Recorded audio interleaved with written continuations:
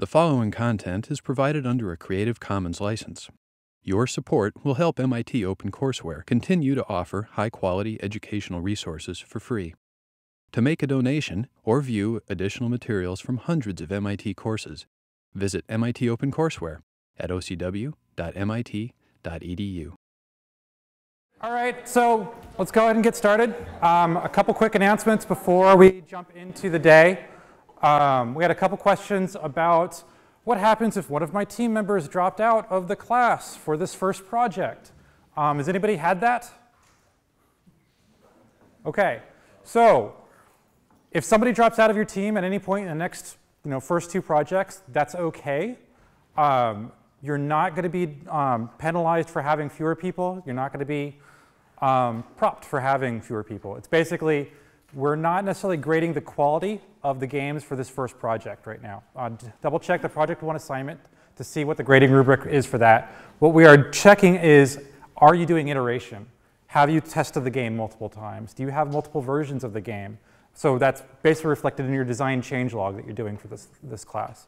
There's also an individual write-up. So we're asking you to write a one-page paper about your experience with the requirements for that are in the assignment. We want to know what happened when your teammate dropped out. Did it feel different? If you had 2 people versus 3 people, do you feel like you had fewer ideas? That's actually a really interesting thing for you to understand about when you're coming together and working on group projects and you're doing collaborative projects. What does team size do to the kind of ideas you have, the number of ideas you have, and the quality of ideas you have? In all the later projects, your teams are going to be big enough that dropping 1 member isn't going to be a huge difference. Dropping 2 might. So if that happens, just let us know about it. We'll talk you through it. It'll be okay. You'll get through it. Actually, if I may, this is actually part of the experience of working on a team. Sometimes you lose people, and sometimes that's a problem. Well, I like to call it the hit by a bus test. If your team can't stand losing one person, any one person, then you have to plan around that and make sure that you can handle it. Other people like to call it the winning the lottery test because that's nicer. But basically, one person who gets taken out of the equation, you do have to adapt to that and be ready for it to happen. Again, on this project, it's relatively, the teamwork is easier because it's a simpler deliverable and a simpler project. But things are going to come up throughout the semester. Somebody falling sick, somebody going away for interviews, especially seniors going for job interviews. Those are things you're going to need to plan for, to react to, and have alternate plans just in case something like that happens during the project. So just be aware of that throughout the class. All right, so what are we doing today? Today is a very, very busy day that's going to involve lots of movement on your part. We're going to do a workshop on version control that Drew's going to walk you through. We're going to go into discussion groups and talk about the game engine tutorials that you all completed before today. And there'll be a mechanism for talking about that. Basically, people talking about forming groups in the same project, and then later on forming groups where we can have people compare, somebody who worked on Unity talking to somebody who worked on Flixel, things like that. After that, we're going to have Project 1 playtest. So this is going to be an informal playtest. Basically, it's a check. Can you play your game today? If you can't, then play what you got, because you're going to be forced to play it. Maybe you have some rules written down. Great. Just act them out in that 15-minute block we give you to act out those rules. And maybe within that 15-minute block, come up with a few different rules or a few different pieces. So that's going to happen. We'll go through how that's going to work later. And then at the end of the day, we're going to do another workshop. Sarah's going to lead us on that, talking about vision statements. So this is a tool that we used to help large teams understand what it is we're actually creating. So with that, I'm going to switch slides and bring it over to Drew. So the first thing, I see a lot of laptops, which is pretty awesome. How many of you brought a computer that that actually has the code you used for your tutorials on it? That is more than half. Awesome. So you get the short version of the presentation, not the long one. As soon as we get it up there and going, let's see. Any other question? Who here has used version control or source control before? Most of you. Fascinating. Who here feels confident that you know why you used version control and that it was awesome and you're cool and you're good at this? Okay, the hands went up and started to come down slowly, which makes sense. That's what they should have done. All right, so I'm not actually going to talk about the nitty-gritty details of exactly which commands you type, because there's a bunch of different version control systems. They all work very similarly, but you're going to basically need to read the documentation on the particular one that you're using. I would recommend today, if you're familiar with one, that you stick with that if possible, but don't worry about it if you can't. So let's see. I can give a high-level description of what is revision control. I'm going to use different words for it. Source control, revision control are sort of the big ones. The basic notion is that, and this is a very simple notion, that you've got one copy of the source on your local machine, and you've got one copy of the source somewhere else, and that copy out there is the perfect copy. That's the true copy of what you're working on. That's the platonic ideal of your project. And your job is to copy files down from it, change them, and copy them back up to that one. Not much going on there, right? All right. I'll get into more details on that. So we started, there's a whole bunch of words that go along with this topic. Revision control system, RCS, is often used as a generic term. It's also a specific piece of software that you probably won't use because it's really old. Source control, version control, and you'll also see SCM as a common TLA for source control management. CVS, the concurrent version system, is also older, but one you might actually see used. It's mostly command line only. SVN is a more recent open source version of CVS. I think CVS may have been too, I'm not sure on that one. SVN is more usable, and I heartily recommend it. Perforce is one that's used quite often in the games industry. And then you're going to see Git and Mercurial, which are often mentioned in the same breadth. They're both what's called distributed source control. We'll get to that. But their interface is very similar to all of the above, actually. Almost all have a command line interface where you can do everything from the command line, and most of them have a GUI that you can use as well. But you're going to see a bunch of different words used to talk about this stuff. So again, in its most basic form, you've got a server, you've got your local, you copy stuff back and forth. Pretty basic. And it's a little bit easier to see why you might want that when you've got more than one person on the team. It's a really good way to make sure your files are synchronized. It's even more important the bigger your team. So what's really, really important is that that server copy of your code is useful. So you want to make sure that you are only contributing to that central repository of code the useful pieces. Now, what we really want to do is that central version of the code is was considered, as I mentioned, the ideal version of your code. It's the authoritative. It's the one you can trust. So that actually becomes a little bit more than a backup system, right? So a backup system is quite useful. If you lose something or you make a mistake, you want to be able to revert to a previous version of your code, and that is certainly one of the things that source control does for you. And we also talk about how it's a way to share your code. But it's actually more important than that. So the history of your project is one of the big things you get out of it. When you submit your files, which can be source code files, it could be images, it could be anything. When you submit them, you should include a comment about what the heck you've done.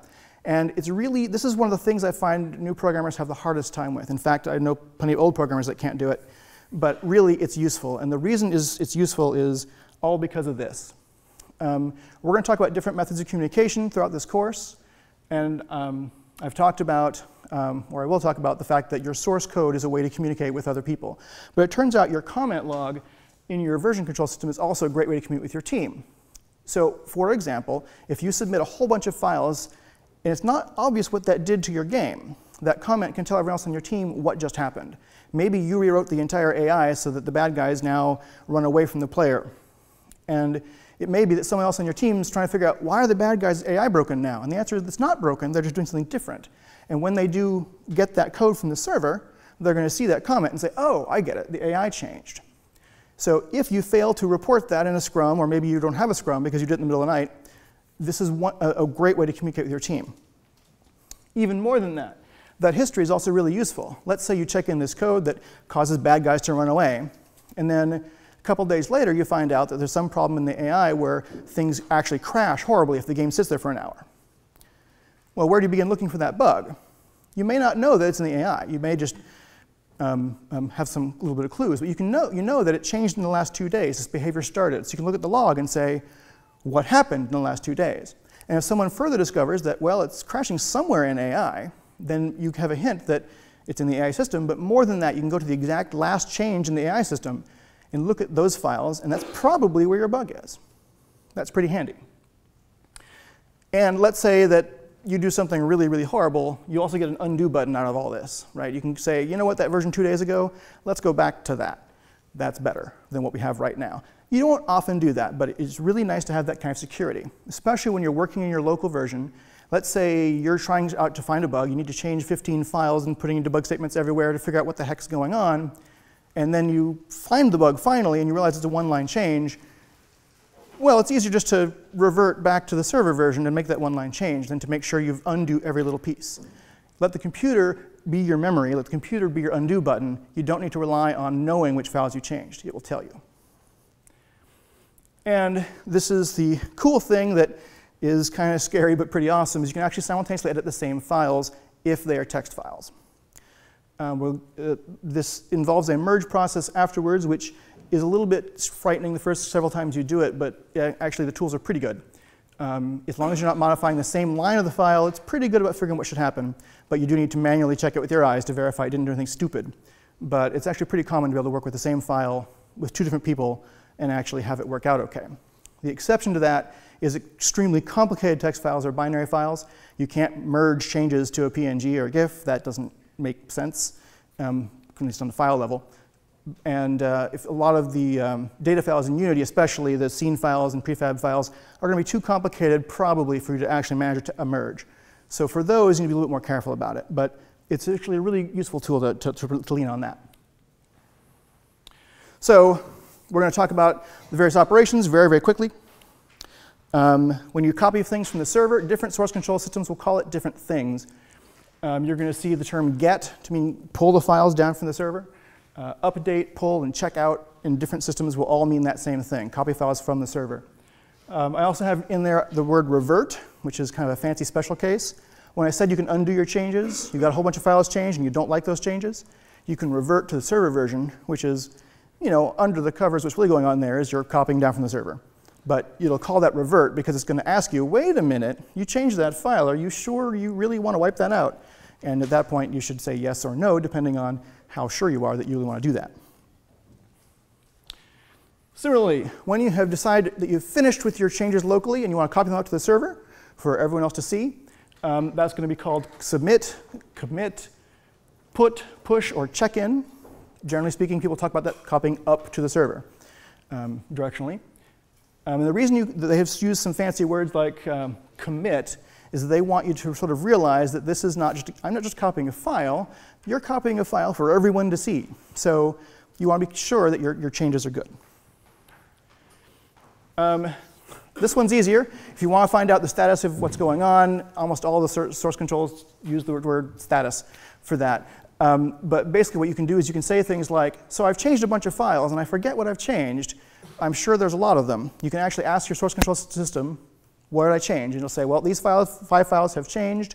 And in fact, you can even get more information from that if you want to compare what these actual changes are.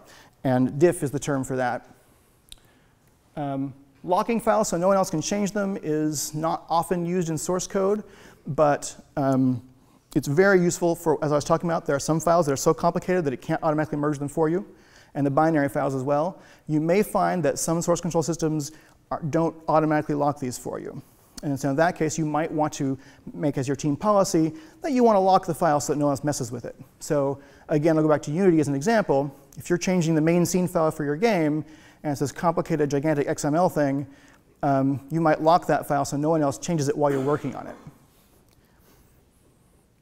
And then finally, merge is the last thing that you'll do. When I talk about if you're changing one code file and someone else changes a code file while you're working on it and checks it in before you do, you're going to have to include their changes into your version, and that's called a merge. Most of them have tools that do it for you automatically, but if there's a conflict, it will then force you to do what's called a resolve, which is to say, hey, this file changed more than I can figure out automatically, so a human needs to interfere with it.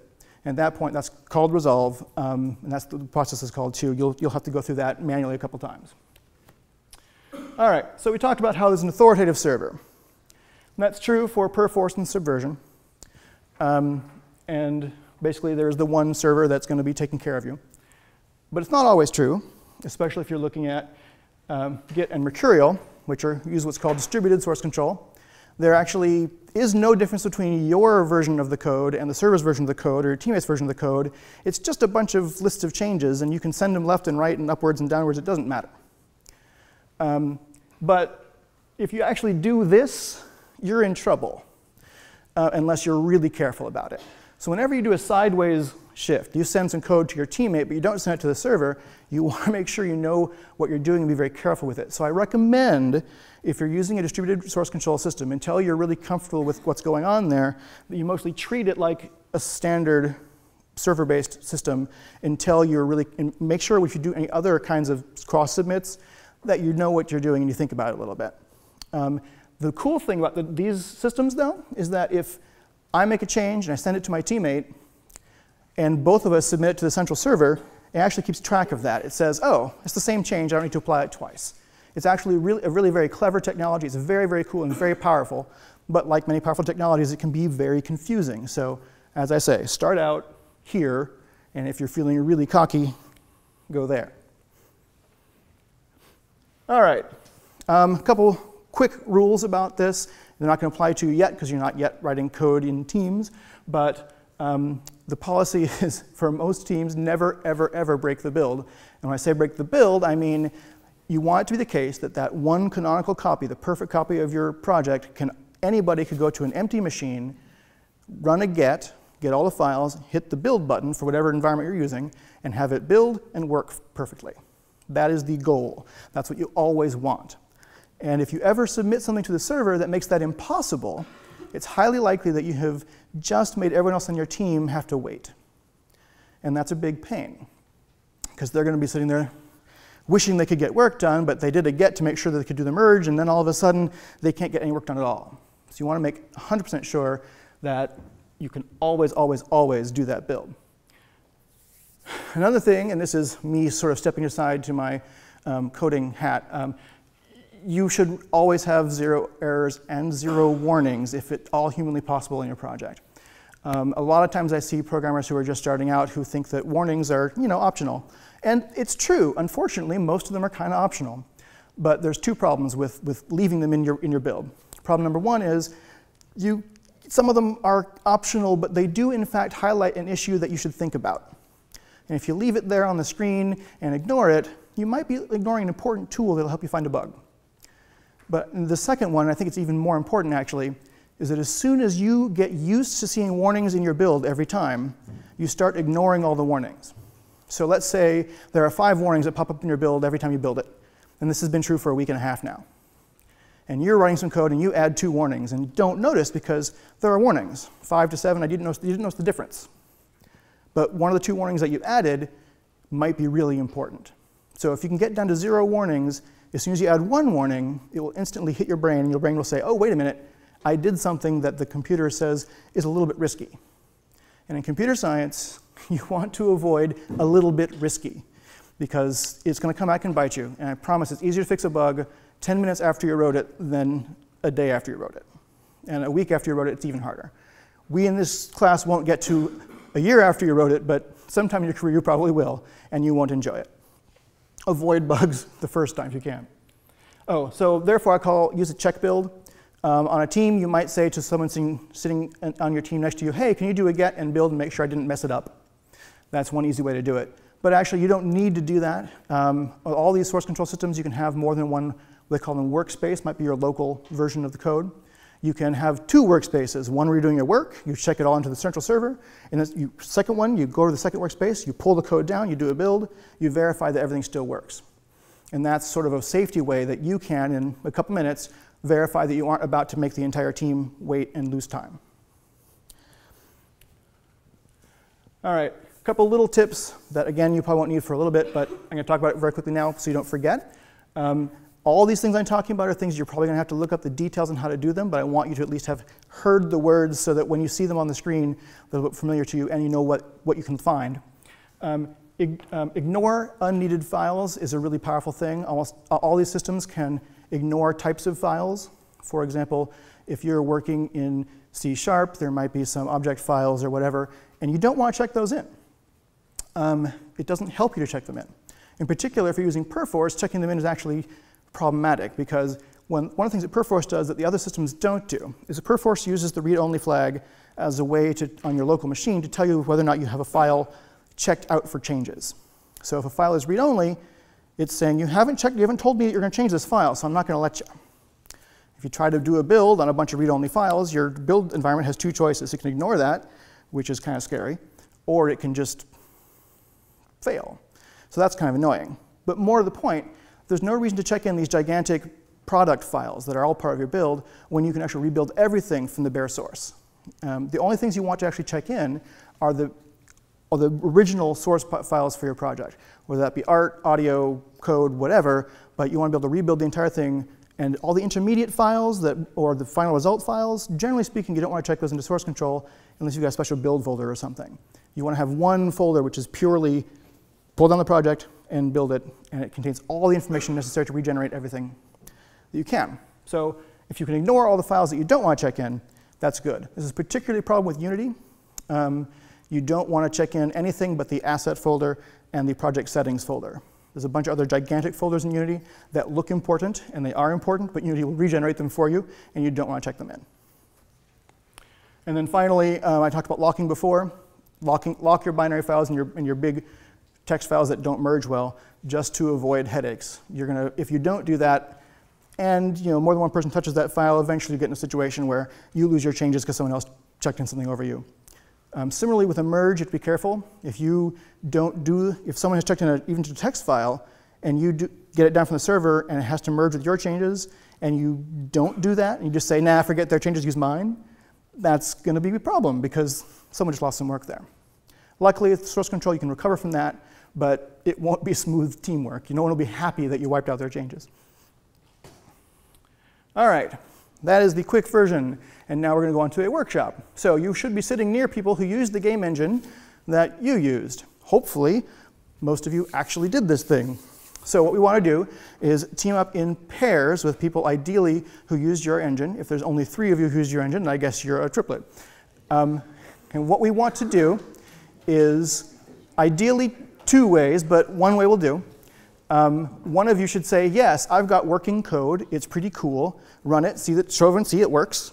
And then pick a source control engine of your choice. I recommend GitHub because it's easy to get things set up. Check in your code, have the other people check it out, and see if they can build it. And then if you succeed at that, swap and do the other way around. Actually, you can do this simultaneously. Everyone can start checking in to new projects and then pull down.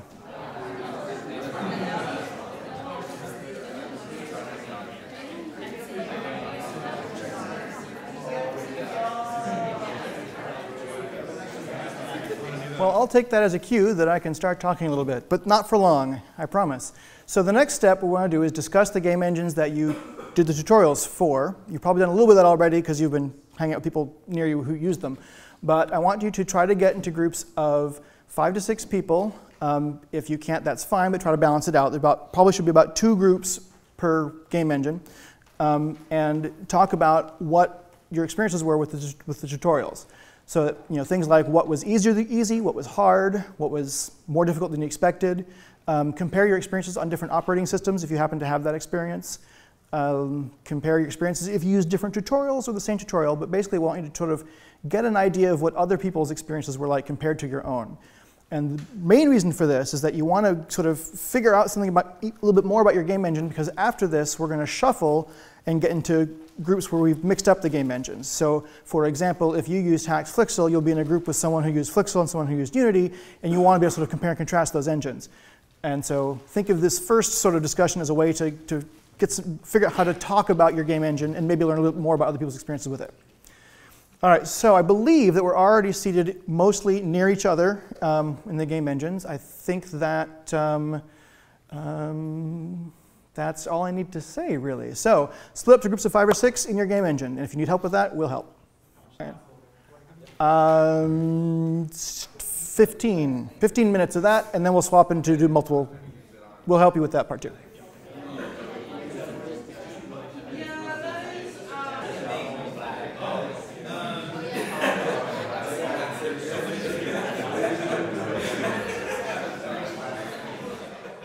right, your attention, please.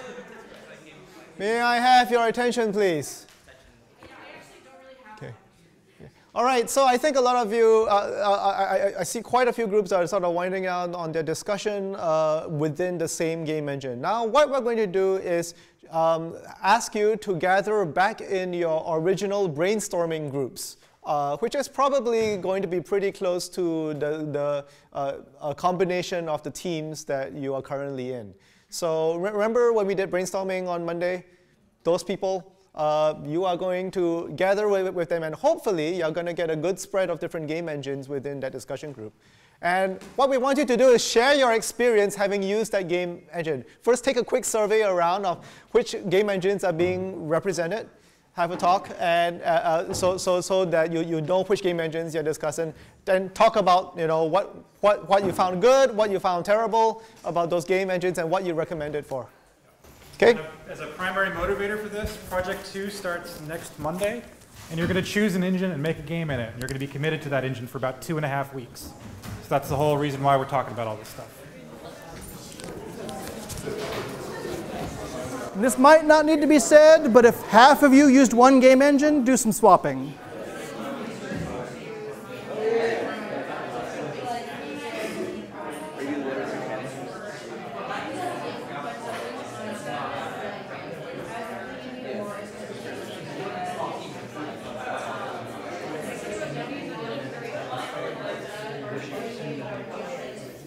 I would like to see if we can put a final couple of sort of details as to what we discovered here. If you were to try to describe the experience of hacks in a sentence like thumbs up, thumbs down, what was the hardest thing? Anybody? Please. There weren't a lot of resources out there for it. So. Not a lot of resources. So you couldn't find help when you got stuck. Yeah, Okay, I've heard that the install process is painful. Let's see, what else have I heard? Anything else? Anything to recommend it? Once you got up and running, it was easy. All right, cool.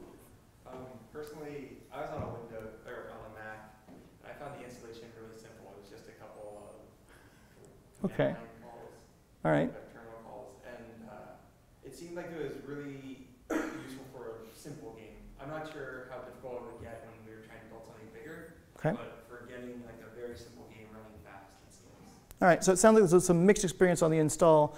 Mac may be the difference, I don't know. Like, I was also on a Mac, and once I figured out how to install on a Mac, it was extremely simple. But the thing was, the tutorial was just for Windows, install Flash develop, do this and do that. And I was okay, what do I do? Okay.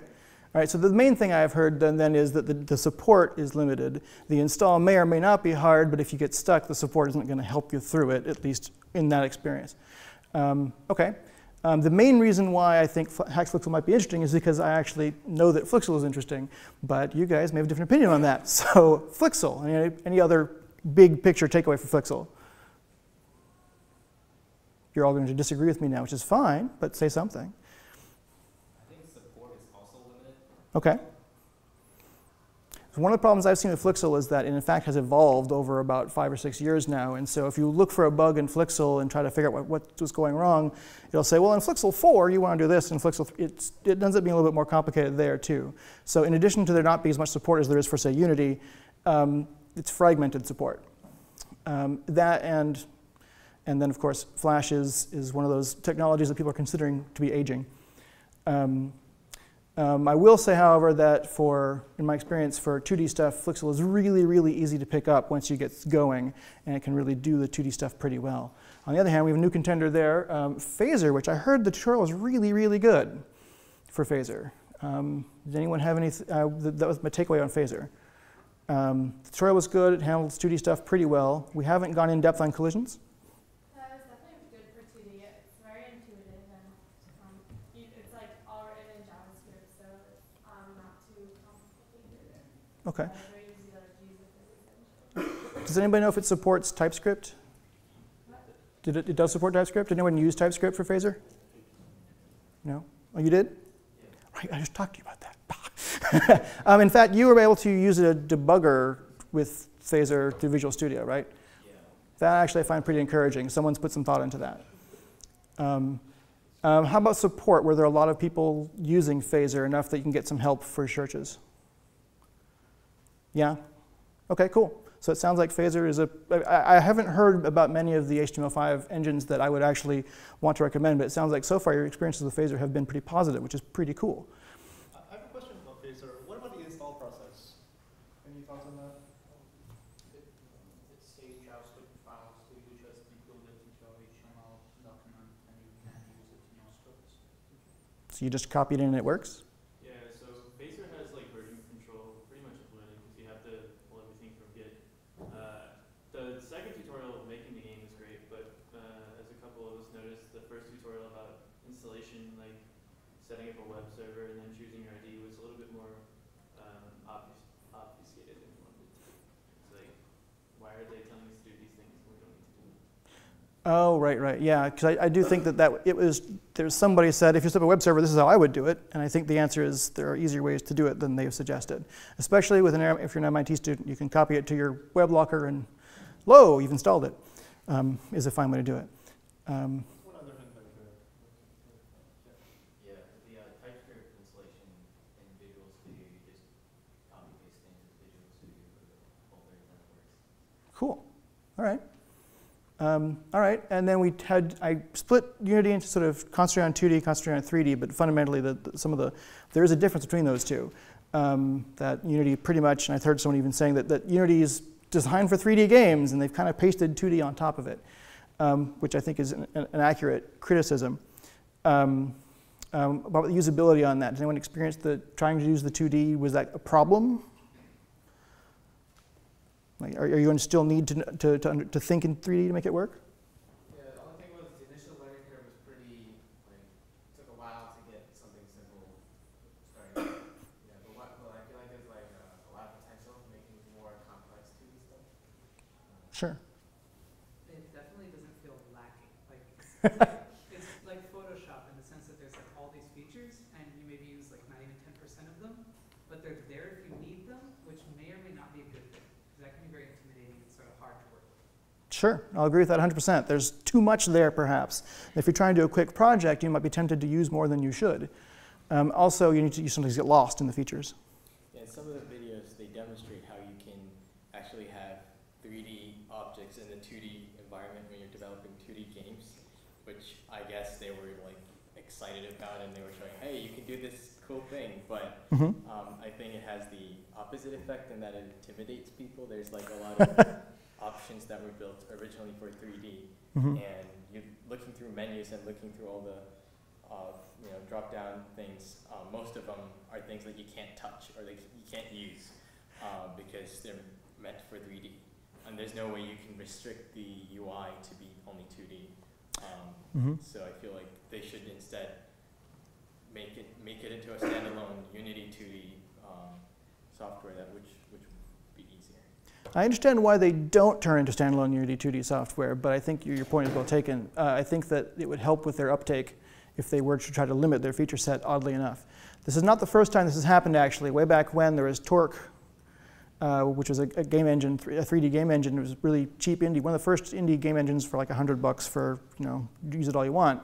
And they started with their big fancy Torque 3D package, and everyone said, wow, this is awesome, and a bunch of people bought it, and they never made any games, because 3D is, as we've mentioned, more than 3 times as hard as 2D. And so they came up with Torque 2D, and that did a lot better. Again, because developers, 3D is an extra hurdle to jump over, and all developers have to deal with a short time frame, and that 3D can get in your way. So I think the takeaway for me on Unity is basically the same, which is it's a lot. You can do a lot with it, but it's got a learning curve. It's going to be a bit harder for you. So you might want to think twice about doing that, especially if you're concentrating on a 2D game, which you probably should be doing if you can this semester. Unity also has a couple things that are a little bit different. I think mostly Flixel certainly, and it sounds like Phaser has a little of Flixel blood in it. They're both designed for 2D, very simple, straightforward implementations in an object-oriented kind of way. Unity has this crazy component system where you've got one object, but you can staple anything you want to it. And it's really, really powerful, but also it takes a while to get your brain around it. So long story short, I would say that if you can do what you want to do without taking on a big engine like Unity, I kind of recommend that.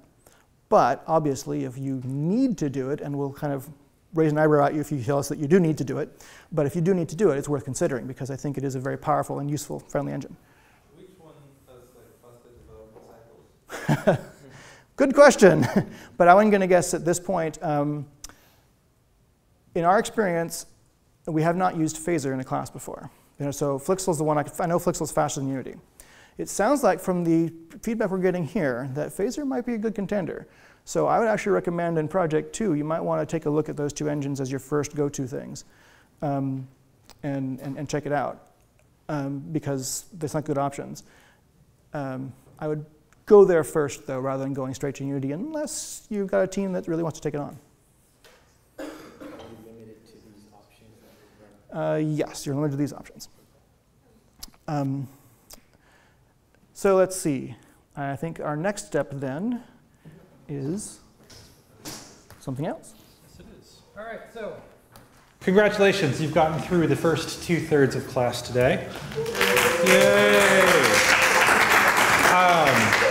And that was our game engine tutorial. So keep all these thoughts in mind as you start at Project 2 next week. The remainder of class is going to be devoted to finishing up Project. We're doing more work on Project 1. We're going to do 2 activities that we mentioned at the beginning of class. We're going to start off with a play test. So if you have something testable, great, you're ahead of the game. If you don't have something testable, we're going to give you a little bit of time to get you to something testable.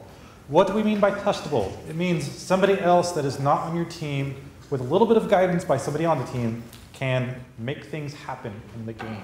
That gives you feedback that says, that was cool, that's what we were going for, or that's really broken, that's awful, let's not go that direction. That's all we're asking for you to do for class today. So at 3 o'clock, we are going to start the playtest. It is 2:47 right now. Ignore that first part. Basically what we're going to do is set up in your teams. Every team should have their games set up and ready to play at 3 o'clock. The team that is closest to them, you're going to, first one team is going to play the other team's game. And have 15 minutes to do that, and then swap. If you followed Project 1's examples correctly, and you have a 5-minute gameplay game, so your game can be played in 5 minutes or less, you can get 3 tests done today. Awesome. But if you only get 1 or 2, that's okay. You've got the whole weekend to finish up on that too.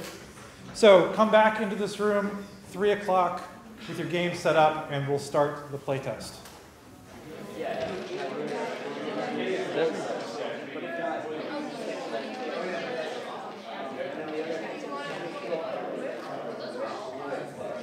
Does everybody have a playable game? Yes? Thumbs up if you're ready to go.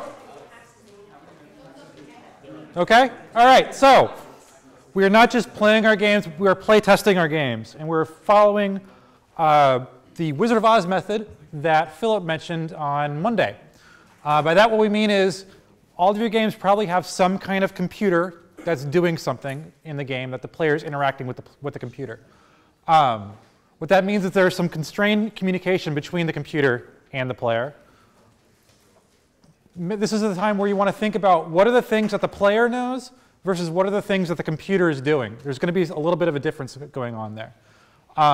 Don't let the player know what the computer is thinking unless it's actually part of the game. It's something that the computer is like, if you could imagine the computer saying, here's a screen with an icon on it that says some stuff.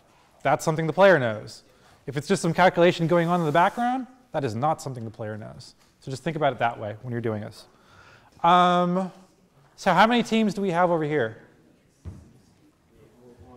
1, 4? Okay, so pair. How many teams do we have in here? 1, 2, 3, 4, 5, 6. Is that right? So pair to your closest, and then pair. And how many teams over here? 1, 2, is that the 3 total? All right, instructors will test the back one. Okay? So you got 15 minutes to play one game. I'm going to come back in at 3:15 and then tell you to switch. It's going to be random. You should plan for randomness.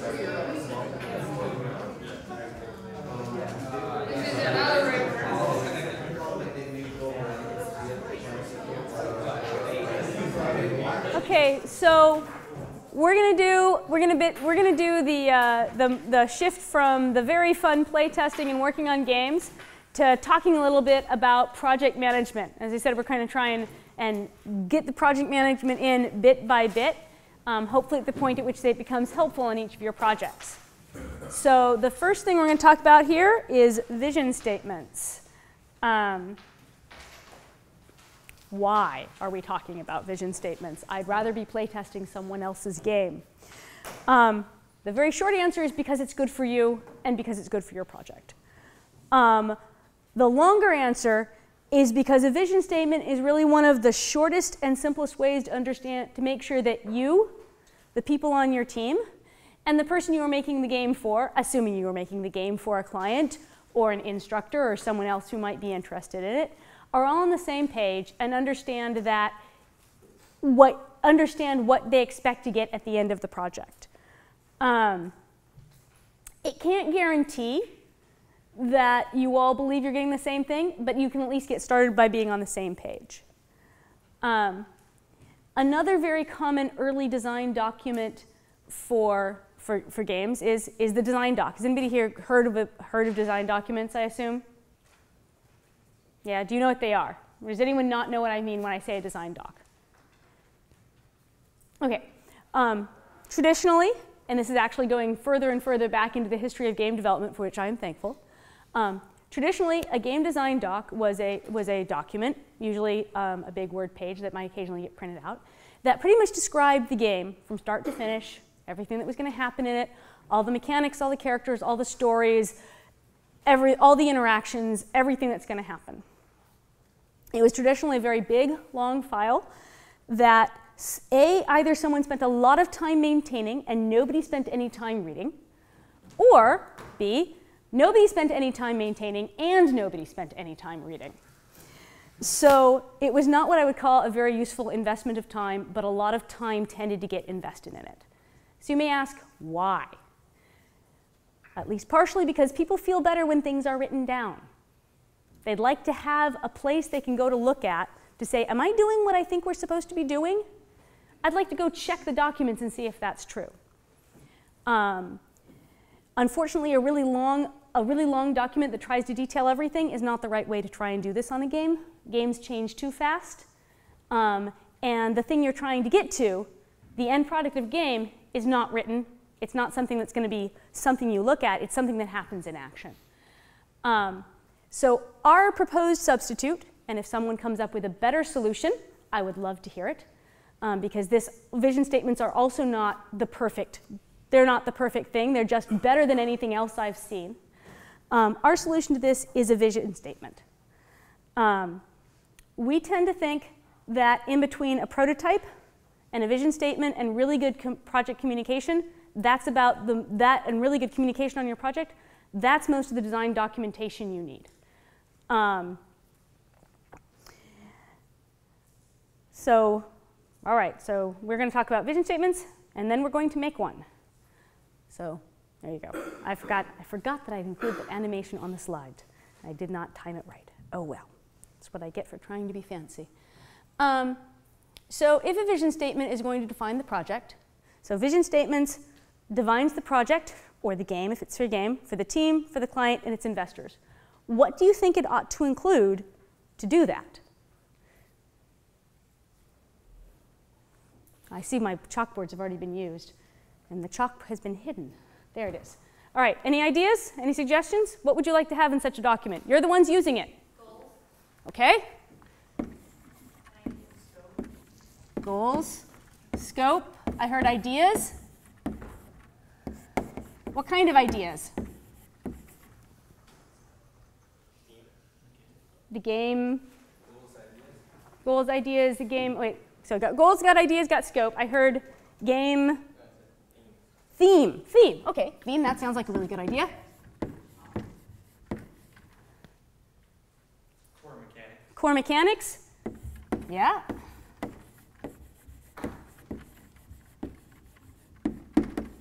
Anything else? Story, if there is one. Story. The audience. Audience.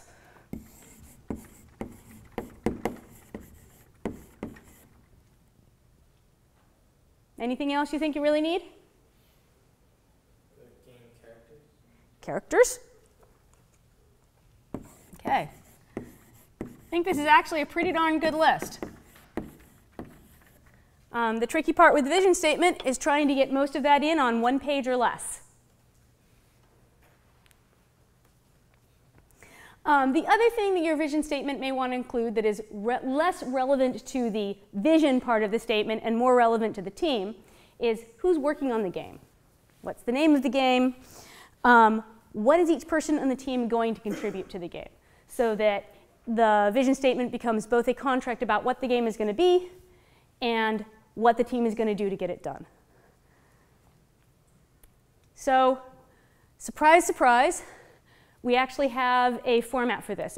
We have 2 different formats to help you get all of these things crammed in on 1 page and hopefully express it well enough that you will understand and be able to use it. We have what we call the back-of-the-box vision statement and a high-level design doc. And you guys are welcome to choose to use either one of those 2 frameworks. They're up on Stellar, they can be downloaded, and once I finish talking at you, I will pull them up so you can see them up on the screen and actually see what the files look like. The idea behind the back of the vision statement is it takes sort of a marketing pitch approach. Instead of actually saying, here's the goals, here's the theme, here's the core mechanic, here's the scope, the team comes together and tries to find 3 or 4 or 5 bullet points that would go on the back of the box that capture those ideas within the bullet points, right? You've all seen the box, okay, maybe you haven't seen the back of a game box these days because half the games are being downloaded from Steam. But they still have the little marketing pitches where, it says, fire 38 different guns, form teams with your friends and backstab them, that sort of thing. But if that is the way your team thinks and your team envisions the game, that can be a very good way to formulate and encapsulate all of those ideas, especially if you can kind of really drill down to what are the 4 things you want people to say about your game. And then every time you make a decision about your game, every time you add a mechanic, every time you add a story, a character, a setting, you make a change to the way the game works, you can go back, read those 4 or 5 bullet points and say, is this change actually enhancing and working with that pitch? And if it is, it's probably a good change. And if it isn't, it probably is a bad change. It gives you something to really have a core of your game around. Some people don't think like that. Some people don't think in terms of marketing pitches. They'd much rather have sort of a better spelled out, this is my goal, this is the setting, this is the mechanics. A high-level design doc is the solution for those people. And in it, it asks for a goal statement for your game as a short paragraph written out rather than as pitch. It's got a little less bang, but is often more precise. And, and both of them are equally effective. What really depends on is which one resonates with the team, which one the team thinks works well for them. That's why we have both of them. They're really covering the same information. You don't save anything by choosing one format over the other. It's just how are you presenting it to yourself and to your team. Both documents also ask for a little bit of gameplay. A risk assessment, what are the big risks on your game? They may be related to your team. Hey, we're trying an engine we've never tried before. We may not be able to get it to run. It may be related to the gameplay. We're going to try and do a mechanic no one has ever managed to do before. Whatever your big risk is, just one or 2 sentences of it, and then some space for your team members to put in your names, what they're going to do, stuff like that. It's really pretty simple. And the next step is, in fact, to do exactly that. So as a 3-person team, go ahead and decide which format you're going to use, create your vision document, decide who's going to upload it for Monday, make sure you've got your people's names on it so we know who did what, because if you're only uploading 1 document, that means we're only getting 1 document for every 3 people in class, and we would like to give credit to everyone for having worked on them. And you're going to have till the end of class, so about 20 minutes. Let me see if I can find where Rick has hidden the forms. Are they? Yeah, sorry. Yep. Don't look at my camera. I'm not looking at your calendar. Oh, no, I am looking at your calendar. I'm sorry. Oh, I'm not looking at the calendar. You're looking at the calendar. I'm sorry. I don't know how well they're going to fit. Well, we'll do them one at a time. Just do them one at a time. So, to clarify, the upload happens before Monday, not before the end of class, right? Yeah, the upload. Yeah, the turn-in for this, the turn-in date is for Monday, before the start of class on Monday. And the other thing is you're not actually writing the vision doc for the prototype you just made. The prototype you made is sort of the core mechanics for the game you envision being made with it for Project 2. Okay? So this is your vision document, your sort of pitchy document for Project 2. With the game that will be made for Project 2, okay? All right, anyway, so here's the high-level design document. I think that there's both an RTF format and a Word format up there. When you upload them, we much prefer it to be in PDF. That way it's easy for us to read. So, I love trying to do this while not being able to see what I'm doing on the screen. Look on Stellar. I like mice. I much prefer mice. I hate touchpads. I also make mine kind of wonky. Yeah. Oh, thanks. Okay. Yeah, I'm trying to scroll. Okay, so this is basically the high-level design doc, and what it's got: vision, breakdown, major gameplay concepts, 30 seconds of gameplay, and then your risks and the team responsibility and breakdown. Let's go ahead and jump over to the vision document. Oh, yep. So, and here's the vision statement one. Basically, all of that goal and stuff needs to be contained in your back-of-the-box advertisement, and then the rest of it's pretty much the same. Any questions? Okay, if there's no questions, go.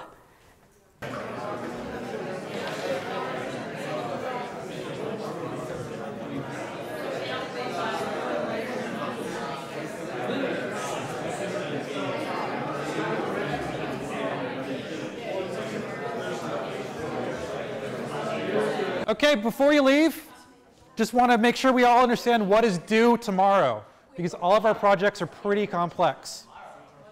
Monday, thank you. You're awake.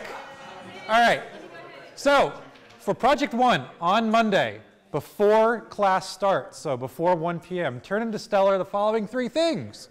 An individual postmortem. So this is a 1-page write-up of your experiences working on this project. The specifications are in that Project 1 assignment. That's so we can kind of know what you got out of this project. The design changelog. You made some changes today. So on your changelog, you should at least have 1 entry on it. At the end of the day, now you've got 2 entries on it, hopefully. Test your game this weekend. Make some changes to the prototype this weekend. Add them to the changelog. Only 1 per team. So appoint 1 person to submit all the team documents. Submit it. Make sure all of your names are on it. The vision document, which you've just been working on, 1 per team. And again, it's a little weird for Project 1 because you're talking about what it would be like for Project 2. So under team roles and responsibilities, Project 2 is a 6-person project. If you have an idea of what are the complex things that are going to be needed for Project 2 that those mystery 3 people would be working on, put them down, or in your case, 4 people. So imagine that you are working on this project for Project 2. Question? Yeah, so for the vision statement things, are we, for the vision document, that we have to write? Can you hold on 1 second? I can't hear. For the vision document that we have to hand in on Monday, are we assuming that for the team responsibility breakdown, are we assuming that we'll be working on this for Project 2? Assume you are working on this as, yes. Splitting out the responsibility of Exactly right. Okay. Yep. Now, what we're doing in class, 1 minute to pitch your game as a Project 2 contender. You're going to come up here and just give us a quick elevator pitch. What is the game? Why is the game exciting? How does the game do what it's going to do based on this vision document? And then you're going to give us a demonstration of the prototype. And that's actually going to happen in this big, basically how we did playtesting today. You'll be demonstrating the game, and more people will play your game so that we can figure out which games we want to work on. Question there, and then question there. Has to be paper. This Project 1 is paper. Project 1 is non-digital.